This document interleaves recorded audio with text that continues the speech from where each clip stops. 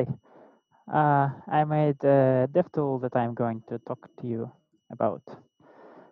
A little bit about me first. My name is Vlad. I'm a citizen of Russia and resident of Sweden. And I consider myself lucky to be able to show you the picture of the exact moment when REPL-driven development clicked for me, because from this moment I was able to see the truth.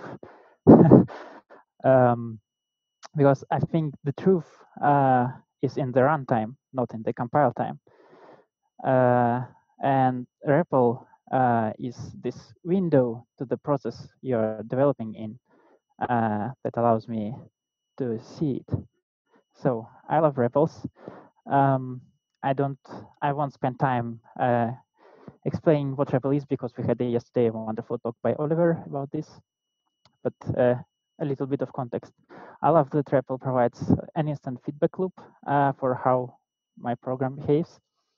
I also love that it allows me to compose different tools at hand, like when I need them, to give more meaningful insights. For example, when we are talking about profiling, we are talking about performance, there are like two axes to it. One is execution time measurement, and the other is profiling in terms of where the time is spent. And there are separate tools for both of those axes, and REPL allows to combine them together effortlessly. So here you can see that I am using a profiler to validate that merge is actually faster than into on a small maps. And at the same time, I'm able to use profiler to see where exactly the time is spent, so I can understand why it's faster on extremely small maps, because it creates transients, and this is like a known. It's not free to create transients on a small data structures. Another thing that is great in REPLs, which is not very great in the UIs, is ability to run arbitrarily code that is what you want to use like in your program. For example, you can see that I use Eclipse Memory Analyzer to analyze heap dumps, and it might show me that I have a memory problem for a particular byte array. But this memory analyzer is not aware of Frisian serializer, so it isn't able to deserialize it for me and show me what is the actual value that is there. I can only see bytes. But I think there are still some problems with the REPLs. One is that in real world work, I very often deal with huge data structures. They are extremely big, and I think pretty printing is not really good enough for this cause, because if I pretty print this large data structure and I expect it with my eyes and see, oh, this particular piece, I want to know what is the metadata of this this vector.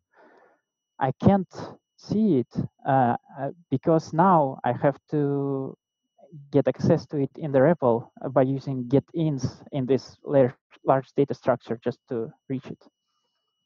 Another problem with REPLs, I think, is that its textual nature is not rich enough to provide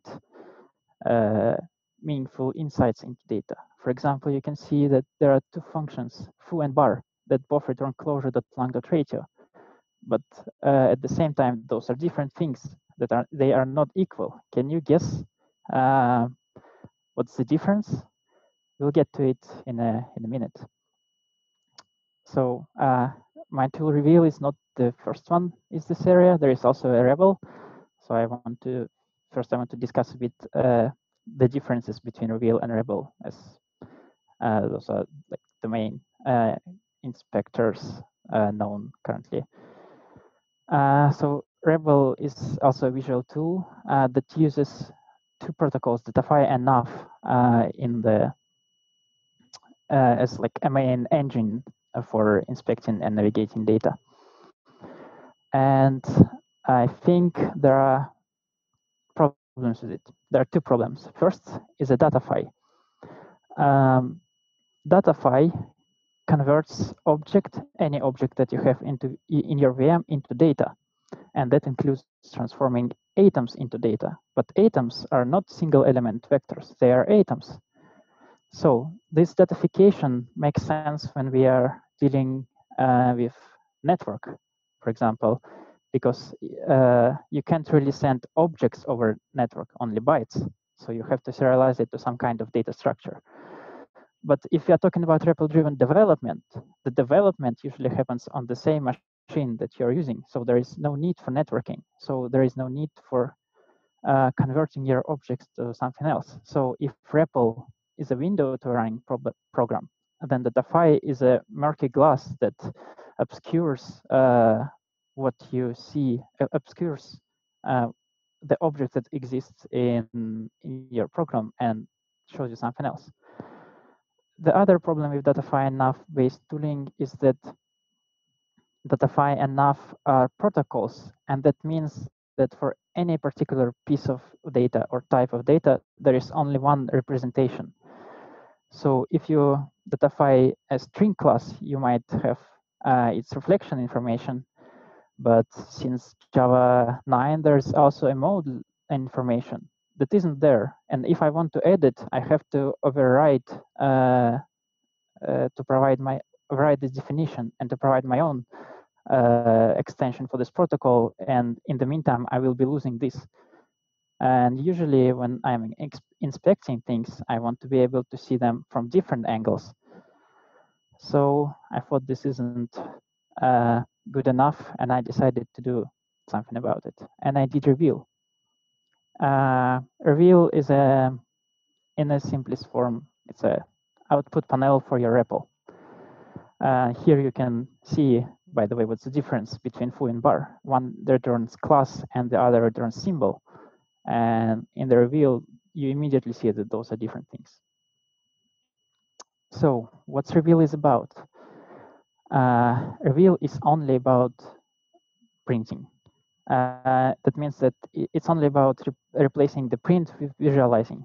And in its simplest form, reveal is just a window that you can submit your values to for inspection. And on top of that, you can build, and Reveal provides in its default distribution various REPLs, but you also will be able to build your own. So in its default distribution, Reveal has socket REPL, REPL, and nREPL middleware. And those are very thin wrappers on top of like the underlying window. Another approach that Reveal takes for visualization is that it is, by default, it is like text, because text is visual and very dense. For example, here you can see that a little snippet of code on the left encodes the exact same information that the Luna Lang picture encodes on the right. But it does so taking much fewer space with much bigger font size. And I think this is important because our ability to see more at the same moment allows us to understand things better. Another benefit to output being text is that it's universal. You can select it, copy it, and save it into a file or send it on Slack.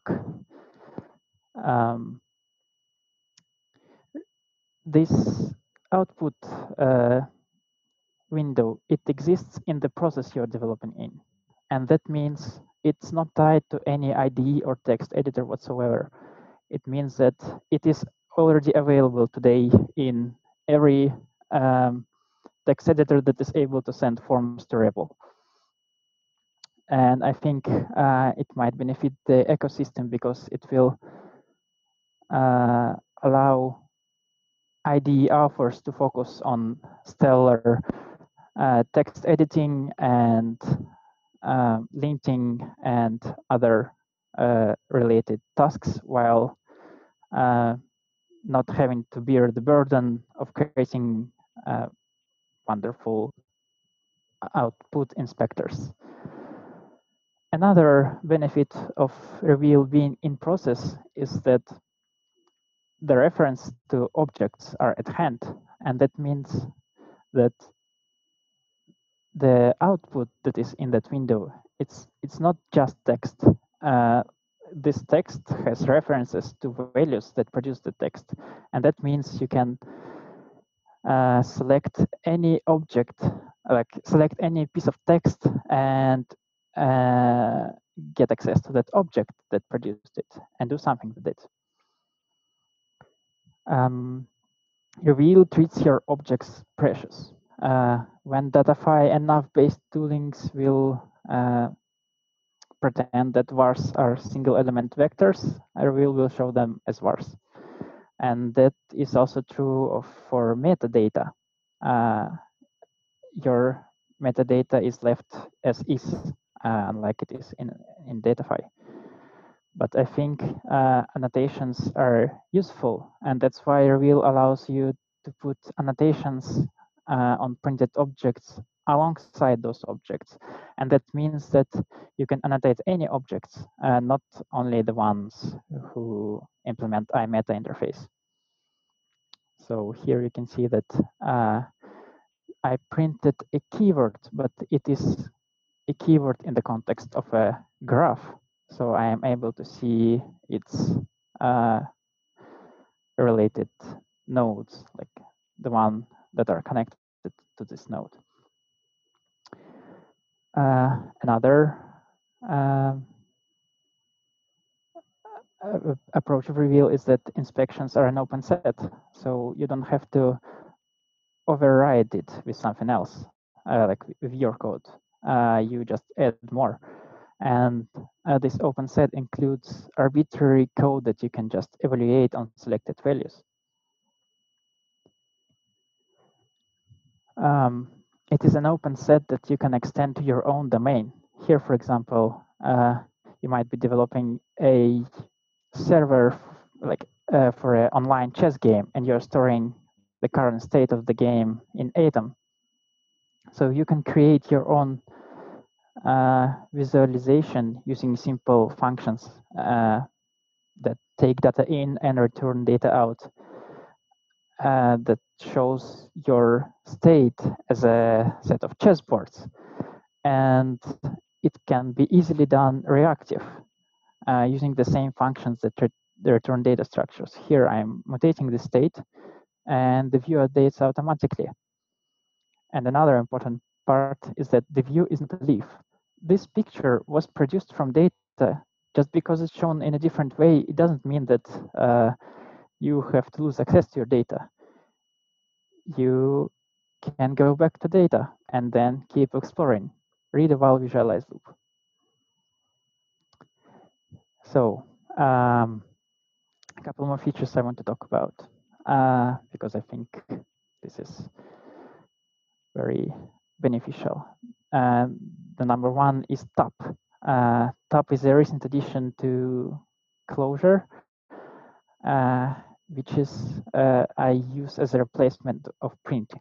So if you are using Reveal, you don't need to print anymore, and you shouldn't do it, because printing is about converting data to text, and that is lossy because you are now just have only text and not the data. TAP, on the other hand, is a way to debug information as values themselves. So when you tap something instead of printing, Reveal is able to access the tapped values as data and expect them further. And one of the built-in inspections is Java beans, because we are dealing with objects in the VM. And that means that sometimes, and especially if we are dealing with interop and some objects that come from Java, we might want to be able to have a look inside of them and see what is there. And so using Reveal, you automatically get a powerful IDE-like object inspector. Reveal is most useful when it's used for developing like in the same process, but it doesn't mean that it's limited to being only like an in-process tool.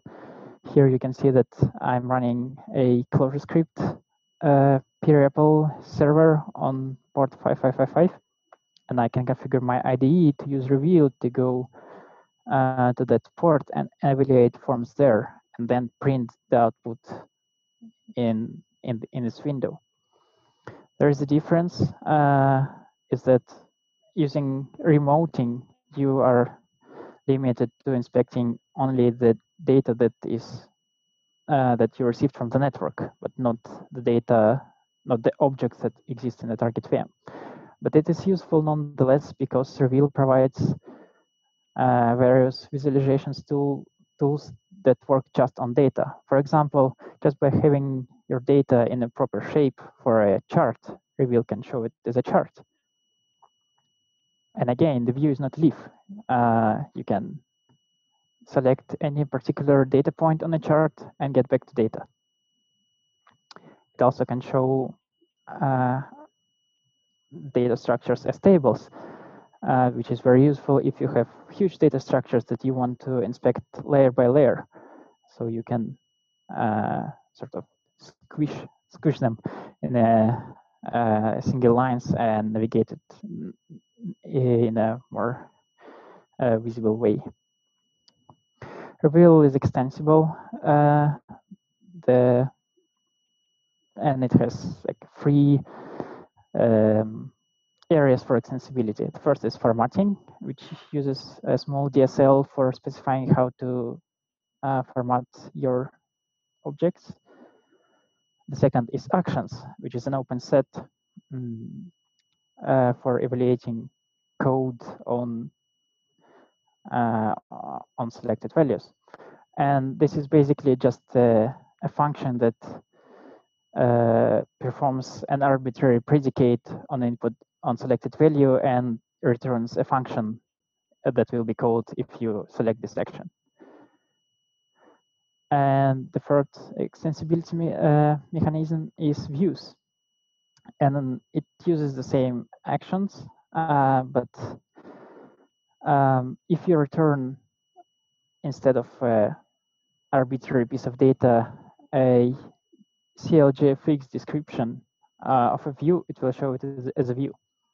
So CLJFX is a React-like wrapper of JavaFX, which is a UI framework that Reveal is built on, and it uses simple maps to describe views.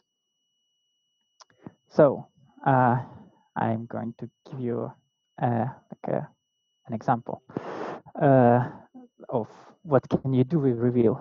So you might come for a better inspector, but stay for the visual tools it gives you that enhance your development. And here's an example. I might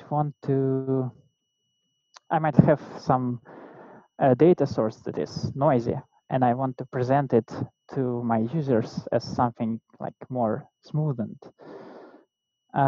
So I decide to do a rolling average.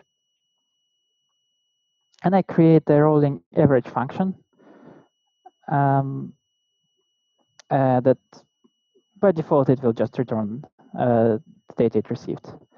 Then I can use Reveal to create an observable view that will watch this rolling average var, because the function has a var which is observable in Clojure. So, and this observable view works on any object that implements iref, which are vars, atoms, refs, something else. So all you need to do is just create a simple map that has a function in it that shows another description of how the view should look like, which is also just data. So this is the starting point. We have our raw measurements and we have our rolling average. Now we can start implementing it. So how do you do rolling average? You partition and then for every partition you do an average. So you do this, and immediately as you evaluated the function that redefines rolling average, you see the results updated. And you see that, oh, of course, this is not rolling average because we are not really rolling. It's sort of chomping. So you have to have a step of 1 for it to be rolling. So you add the step of 1 and immediately the view updates. And now you see that, oh, there are fewer data points. But it makes sense because if you partition with a certain size, your output will have fewer items in it that is related to this size. So you think a little bit and decide that maybe before the first value, I can assume that there were some like fake data points that are exactly the same as the first value. So you decide to add some fake data points to compensate for this loss because of partition. And you can see that, oh, the view moved. We have an off by 1 error. Of course, we need to decrement it. Now, you might have thought of all of that without these sort of visualizations. But what you wouldn't caught here is that this rolling average is lagging. In the raw data, the peak appears before than it appears on the on our smooth data.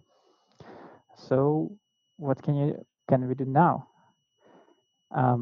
We might think that, oh, maybe instead of prepending a bunch of fake data points before, we actually want to prepend like a half of data points before and a half of data points after. So we have to divide these items, the amount of the items we want to spread. But then you think, if you divide, you might have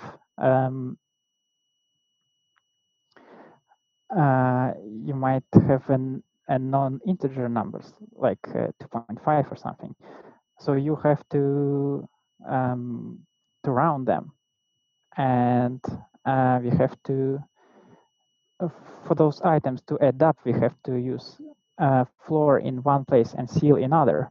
But how can you possibly tell what is fitting where without seeing it?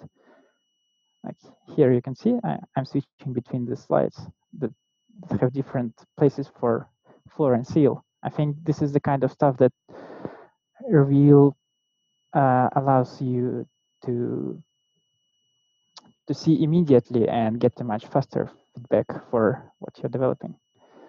So in summary, I think if REPL is a window to a running program, then Reveal is a door and you're welcome to come in. I get a lot of leverage from using it, and I hope you will find it useful too. So check it out, tell me what you think, and maybe if you find yourself using it every day, consider becoming my GitHub sponsor. Thank you.